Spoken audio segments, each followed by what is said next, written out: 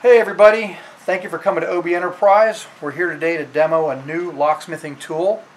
This is a mortise cylinder die. It's for rethreading and restoring threads on a mortise cylinder lock. In the package what you'll have is a two-piece die, and it also comes with a piece of rubber. What we do is the rubber for is we slide it over the face of the cylinder if for any reason the threads are damaged so bad that you have to grab it with a pair of channel locks. So for demo purposes, we're going to go ahead and just hit this mortise cylinder a couple times around the edges, kind of rough them up some.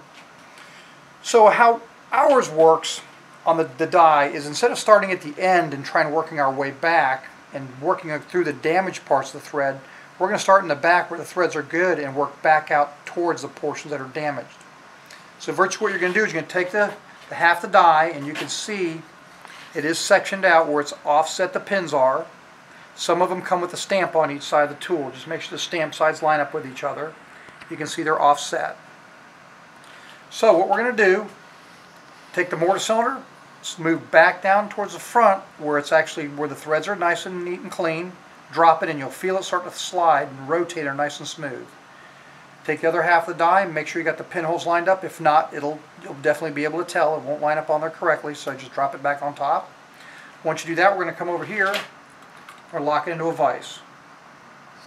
At this point, we can run the piece of rubber over the top of the mortise cylinder real quick. This will give you something to grab onto. And or if the threads are damaged that bad, you can actually grab a pair of channel locks and slowly work it around. So far what I've found is most of the time you can just use it and rotate it out till you get the damaged portion of the threads and work your way through them. Work it back and forth a few times until you actually rotate the mortise cylinder all the way out of the tool.